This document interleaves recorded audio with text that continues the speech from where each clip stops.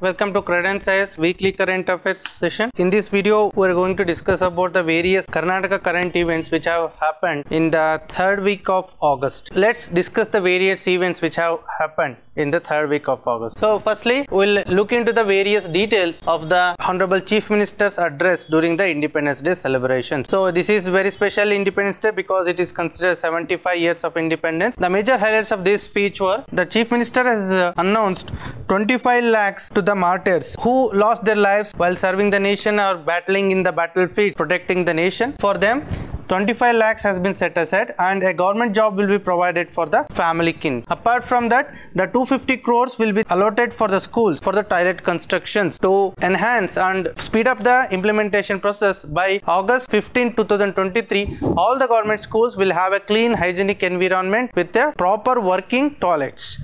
Then the next aspect is Vidya Nidhi scheme, which has already announced by the government of Karnataka. This scheme has now been extended to include the children of the landless laborers. Earlier, this scheme was extended to farmers, weavers, fishermen and taxi drivers. Now, this scheme has now been extended to the children of the landless laborers. The Chief Minister focused on 3E mantra, that is employment, education and empowerment, and the upliftment of the downward class, other backward class and the SC/ST should be the objective of the government. So these are the various highlights which the Honorable CM has made during the Independence Day speech. Moving on to the next aspect, it is the Digi Yatra. So Digi Yatra is a contactless, paperless, seamless processing system which has been establishing in phased manner to make the aviation industry as a central ecosystem for the paperless contact or e-governance system.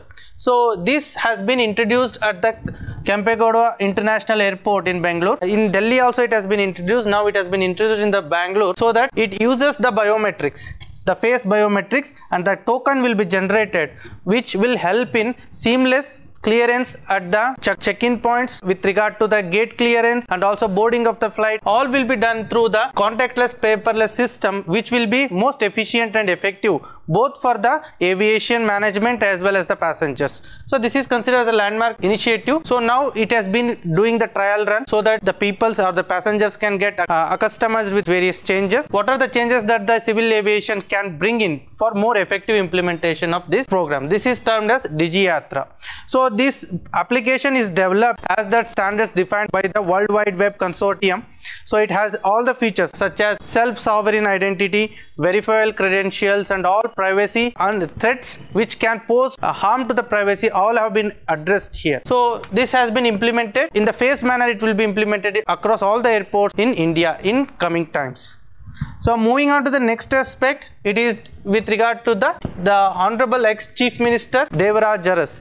So why it is in news? Because the government has celebrated the 107th birth anniversary, the birth celebrations of Devaraj Aras. Devaraj Aras is considered one of the most important personality of the Karnataka political history. He is one of the greatest chief ministers of Karnataka who has made enormous contribution towards social justice. The various contributions he has made, from land reforms to the free food distributions to the so many social upliftment schemes. He has been known as a person who is responsible for bringing the downtrodden people to the mainstream. So in order to remember the contribution made by the Sri Devaraj Aras, 107th birth anniversary was celebrated. So what was the special about this celebration? Because earlier there is used to be only one day celebration. Now the government has decided to celebrate. A 3-day celebration has been set aside for the Devaraj Aras celebration and it has been taken to all the 31 districts. All the 31 districts has to celebrate and it has set up a committee. Okay, 3-member committee to identify the persons who have made good contribution for the social upliftment and social cause, to select them and award them the District Devaraj Aras Award.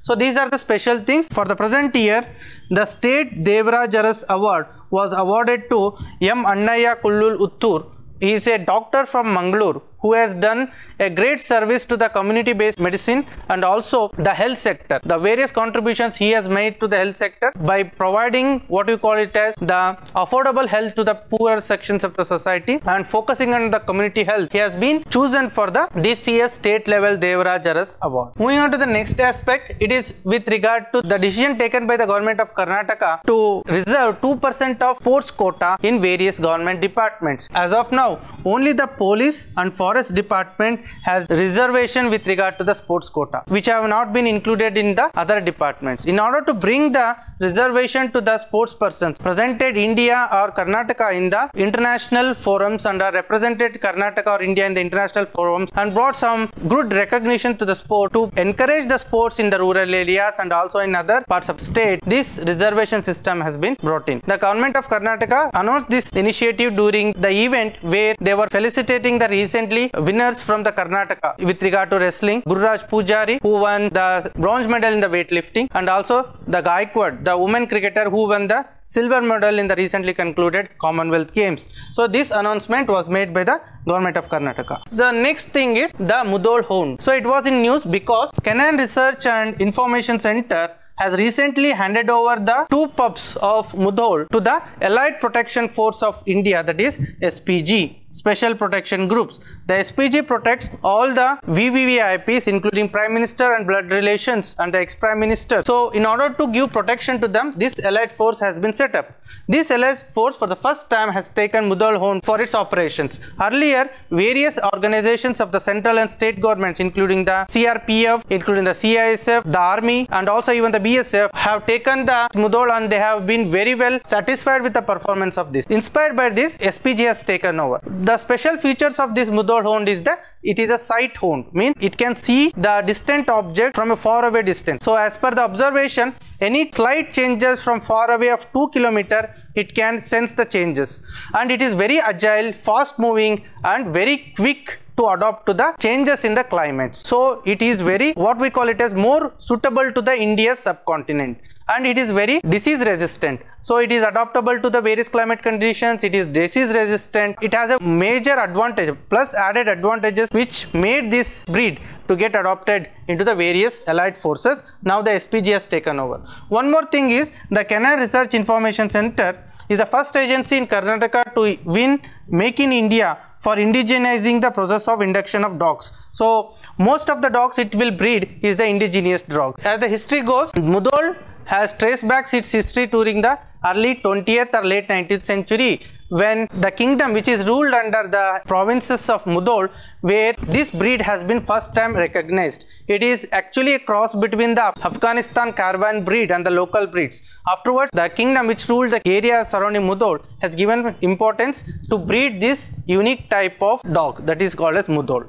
So moving on to the next aspect, it is regard to the OBC reservation. So what is its OBC reservation? OBC reservation especially for the Panchamsali Lingayat sect. Due to the demand from this sect, the government has established a 3-member committee headed by Subhash B. Adi to look into the issue of the reservation. As the present situation, the Panchamsali comes under 3B category. Their demand is to be included into 2A category.